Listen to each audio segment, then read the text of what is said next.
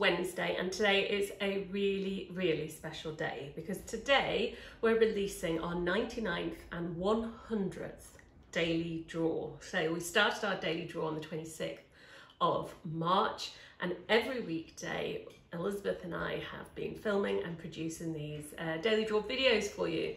This one, both this 99th and 100th one, the Winnie the Pooh ones, are really special. Winnie the Pooh floating off in a balloon was actually a lesson that I took around pretty much every primary school in Ayrshire right at the start when we were beginning the little art school. So it's a really lovely part of our little art school story, and that's why I wanted it to be our 99th picture.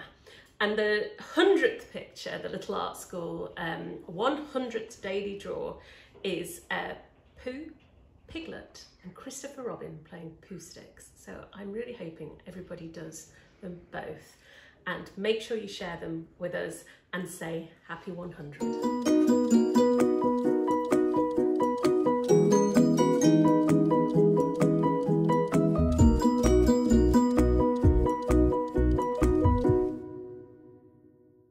Well, it's our 100th daily draw. I'm so excited about this, and I love Winnie the Pooh, so we've picked Poohsticks with Christopher Robin. And you see we've got Christopher Robin, we've got Piglet, and we've got Winnie the Pooh all playing Poohsticks. And it looks really complex, but just trust in us, we'll break it right down to the shapes, and you are going to love drawing this one.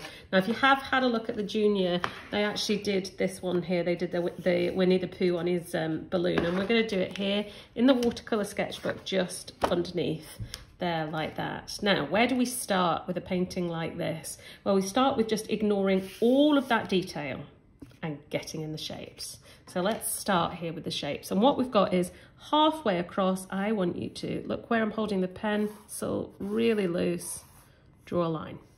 That's pretty easy, isn't it? First, and then just underneath it, but not a straight line now. We don't want a straight line. We want a kind of wobbly line underneath there like that. Now, leaving a bit of a gap, we're going to do two more lines, both of them slightly wobbly, not really wobbly. This is our little bridge. And then the same again here. 1, 2. Now, it's important that we've got these lines the right distance apart, because that's really going to help us with our drawing. There's a slightly smaller gap. So I want you to take, and that's going to be the bottom of the bridge there. I want you to just take that across. And then we're going to come in, and this is going to be the post on the bridge here. I'll show you on there. So it's going to be this one here. So coming in, I just want you to take a line down. Again, don't worry about it being really straight. This is not something you want a ruler for at all. Take that one in, slightly out, and then down. Right, let's start with Winnie the Pooh then. So Winnie the Pooh's body we're going to put in here, touching the side here, coming up, and all we're going to do is we're going to have a little egg shape in, and that is going to show us where Winnie the Pooh is going to go. So there's our first shape for Winnie the Pooh, and then actually on that line, a smaller shape, egg shape there, and that'll be Piglet. Piglet's tiny. So we've got that one there. Leave a small gap here, and when you come to the top, between the top two lines there, what we're going to do is we're going to put a little line with a slight curve there, and a line with a slight curve there. This is going to be Christopher Robin's body there. So we'll take a little curve up like that, and then coming down, we'll just finish it off there like that. And what I want here, because this will be the top of his shorts, is just a curved line up. And then let's take down two straight lines. One down to there, two. They're going to become his legs in the next one. So if you pause now and pop in those first basic shapes.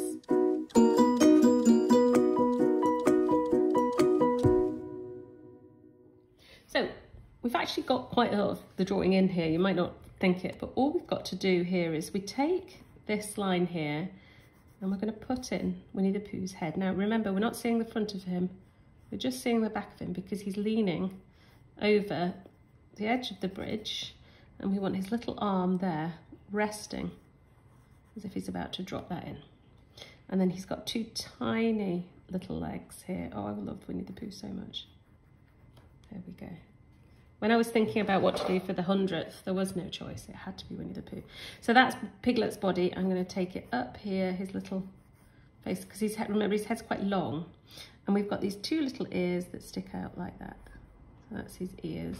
And then this is really cute. His little arm is coming up here to touch Pooh. And we've got another little arm coming down there like that. And two tiny little legs. So that's Pooh and Piglet. Let's go on to Christopher Robin. This looks like it might be hard, and it's not. What I want you to do is to just stick with the extra shapes. So what we're doing here is we're going to come up and we're going to put, think of the negative shape there. That's just the edge of his arm coming there. And we're going to put a little shape up there like that and touching. So I want to take that up slightly there. That's going to come down because he's kind of leaning into it. And then we're going to put a shape there for what's going to become his arm. Now his head, because it's like the top of his head, it doesn't look, it's not like we're going to put a circle on the top for his head. This is, I want you to watch it. At the edge of where it touches there, those two lines touch there, I want you to bring it round to there. Then it's quite straight there. And it goes, so it's as if his head is turning to look round. Can you see that? So I can see the rubber. I'm going to rub out these lines here and we'll start to see his body starting to make a bit more sense. So here, what we've got is it coming in and we've got a little line up for the shorts. So we'd already put the basic line in. We're just going to adapt that slightly and we're going to adapt this line slightly.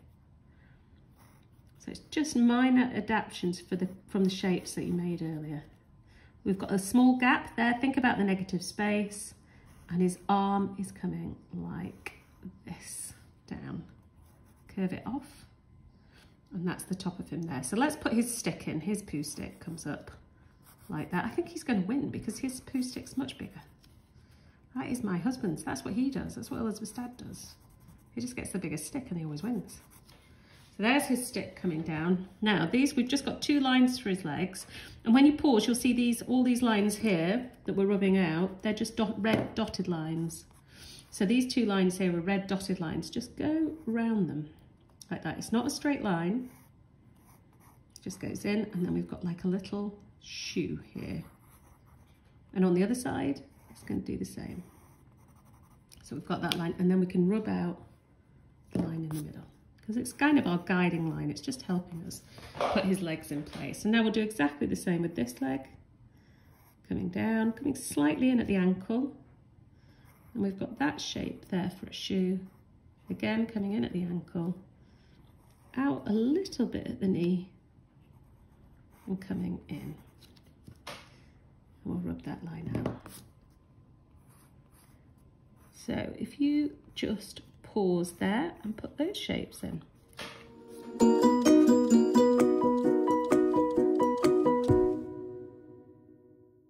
So now let's get some of these lines out of the way. We're going to rub those lines there out.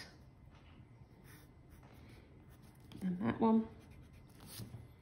All the lines in Pooh there, let's rub those out too and make sure that you can really see his edge and his little arm coming through. And now what you'll see if you go on to step 3 is this. So that's step 3. It's quite complicated, but all it is, all your shapes are in. These are the pen marks. I'm not going to put these in now because these are all going to go in right at the end. They're going to go in with pen. There's no need to put them in first with pencil and then go over it. In fact, it's better to go with the pen because you get this lovely looseness. But what I will give myself is just a little bit of help, just a couple of marks around here to show myself where I want the tops of the trees to be. And when I come on to the next step with the painting, that is going to really help me because if you see here, this is what we're going to do next. Now, if you're not going to do this with paint, you could just pause here at step 3 and do all the pen marks. Really have some fun with it, but fast forward through the painting if you don't want to go through the painting to see how I do the pen marks because there's a bit of a method behind it. Right, let's get painting.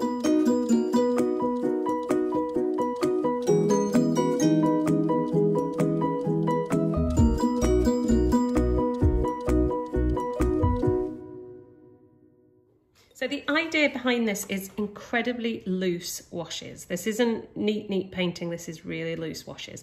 And what we're going to start with is just a bit of water on our palette, and I'm going to go into the yellow, a touch here, and I'm just going to paint in Christopher Robin's hair. Now, did you see how little paint I put in there? Just a bit, and then I'm going to take a wet brush and take it out like that. So that's his hair in. And now I'm going to do the same with Winnie the Pooh.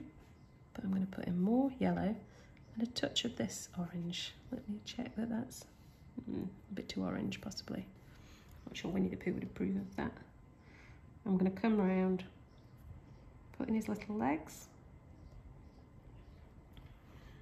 And then just take a wet brush and I'm just going to spread that wash up so it's not too dark. I haven't got any paint on my brush now, I've just got what I'm taking from the paper. There, so that's Winnie the Pooh in, and that's Christopher Robin's hair.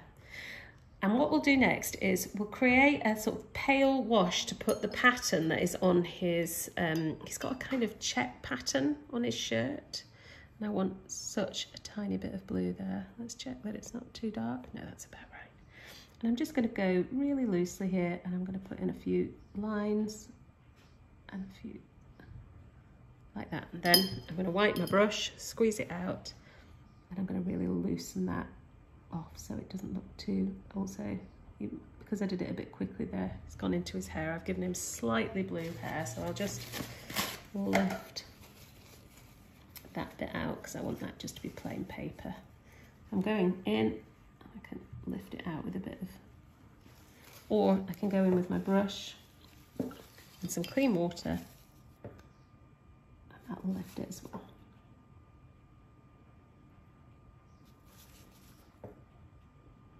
Now for the shorts, I want a slightly darker blue, so if I just had a touch, hardly any, I'm being so subtle here, and I'll put the shorts in. And I'll leave a little gap so it doesn't all run in together.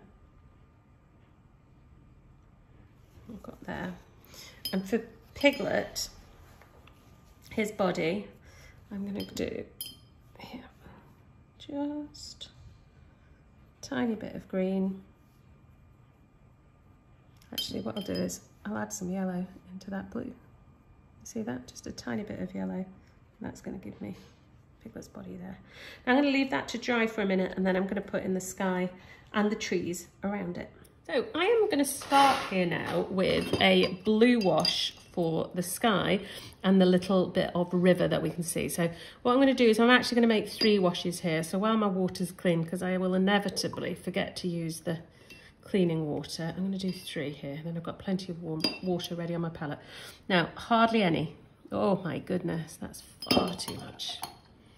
That's going to be a really dark blue sky. So I'm just going to absolutely put loads of water in. Let's see.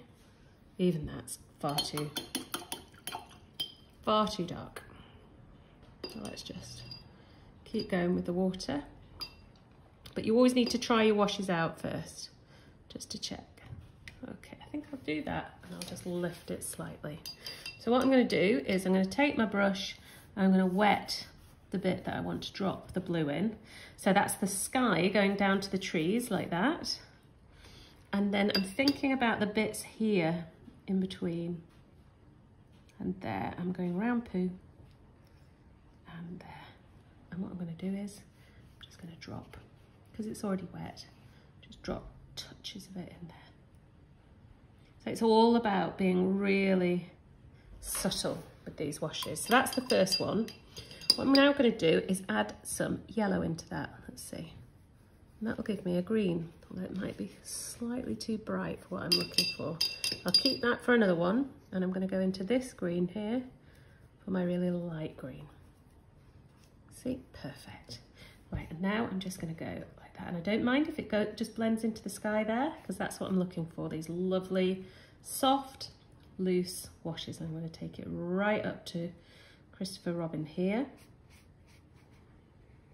And all around there. So I'm going to take it to the top of, but I really don't want to go over the top of the bridge. There we go, like that. So really loose. And what I'm going to do is just drop a bit of that darker I mix there, just a tiny bit, not much. Just let it, and if you feel like you've got too much, you can just take it out with a bit of your kitchen roll. And now I'm going to do the same here. I'm going to take that green here and here, and on both of these sides as well, and a bit there, and a bit at the bottom here. And maybe I might put a touch, like hardly any, just a touch of that dark, just subtly in there. Now what I want now is a really sort of darker, but not bright dark green. So let's go for a bit of that. Just playing around, putting some blue in. Let's pop some of this green in as well. That's very, very dark. I don't really want it to be that dark. So now I'm going to put a bit of brown in, see what happens there. That's actually black I think I've gone for here. Let's go for brown. Elizabeth's thinking that my new 100th anniversary palette is already messy. Right, okay, so I'm going to do that, and I'm going to lift it out slightly so that you can't see Piglet's legs there. Okay, and as we film the 100th, what you can actually hear in the background is my children, because I am multitasking. I think that says everything about the daily drawer. And I'll let that dry for a minute here while I now come in and I'm going to mix. So I need to take up some here, a very light skin colour for Christopher Robin's legs. So there we go, just a tiny touch. We've done this before on a few daily drawers. Tiny bit of yellow, a tiny bit of red. Let's make sure we put a lot more water in. Test it out. Needs to be a little bit pinker. Test it again, perfect.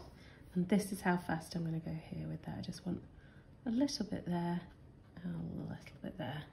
And I'm going to go in and take a bit of that blue, because I forgot to do his sleeve, and I'll put it there. And that's how loose we're going, so really, really loose. So I'm going to let that dry now, and then I'm going to come in. So I've left this one to dry now, and you'll be happy to hear Angus has had his got his macaroni cheese, and I'm now going on to finish it off with the inks. So let's have a look at this. If you're thinking that looks nothing like this, it will do. It's simply the pen. Now I'm using a fine liner here, which I can go over the paint with, but actually you could pretty much do it with anything. If you don't have a fine liner, a ballpoint would work really well. Or if you don't have that, just a biro. Just use whatever you have, but make sure you've got something with a nice thin nib. Let me show you what I'm talking about with marks, the marks we're gonna make. So what we're not doing here is outlining. So we're not going around Winnie the Pooh like that. That's not what we're doing. We're not outlining. What we're doing instead is holding the pen really loosely, and we're going to go around and we're going to put these really light squiggly marks in everywhere. And that really fits in with the classic style of the illustration. So it's those really loose marks like this. And when you come to shading in the trees, some of it's going to be like that, and some of it's going to be like that, and some of it's going to be moving around. What I suggest you do is, before you start doing on your painting, get your pen and have a go on a piece of scrap paper and just start practicing the marks you're going to make. I'm not going to do all this because I literally would be here for about 45 minutes, which is about how long it took me to do this. But this, if you go back to step 3 and pause it, that will show you all the marks that you want to make. So I'm going to start with Christopher Robin here, and I'm just going to keep moving my pen around. So lots and lots of little marks here. I'm going around there, and then I'm going to go in looking at what I've got here and just put these little marks going in his hair. And I'm going to go right round the body like that, and I'm just going to put in wherever I see a mark on the step 3. I'm going to come in. Everybody is trying to get in on our 100th drawing today, so that's Cooper now. He's trying to get into it too. When we first started this, Elizabeth and I tried really hard to keep a very sort of quiet studio atmosphere in our pop-up filming area in the dining room, but nobody really respects it anymore because we're here all the time now. So can you see I'm just shading it like that? Lots of shading coming down.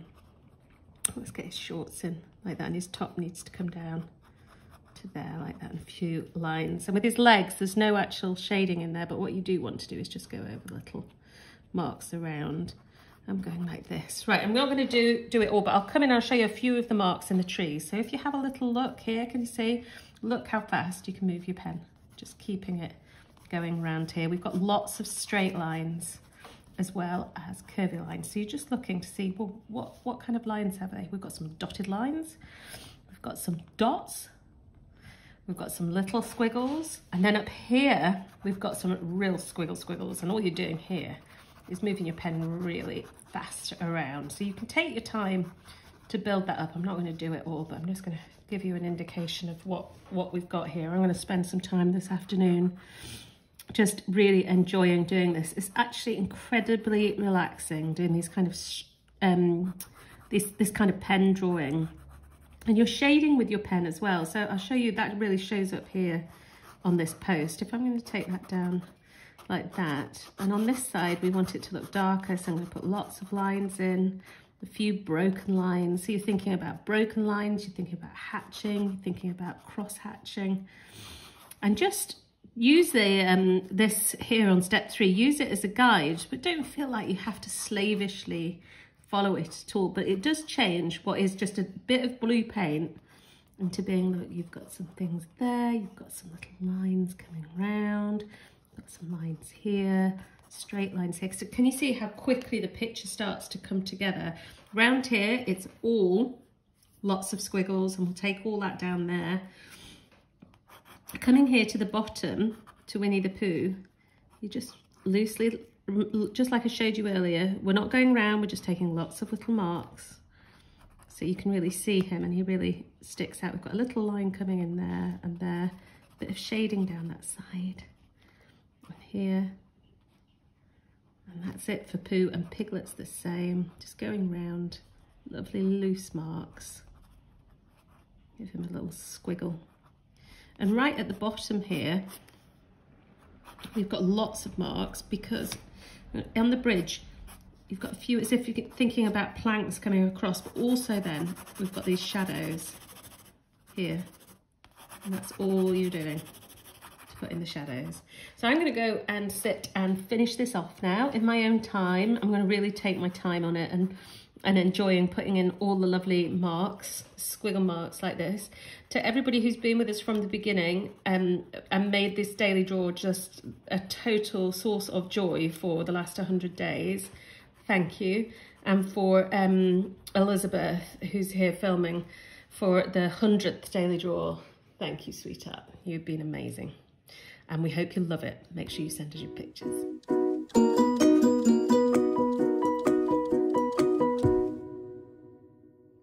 We hope you really loved the Winnie the Pooh today, and thank you for all those of you who've been with us through 100 daily draws. It's amazing, and actually I feel like we've made all these artist friends with our little art school family, and you guys sitting at home drawing and painting. We've loved it. We've loved seeing your pictures. Make sure you send them to us.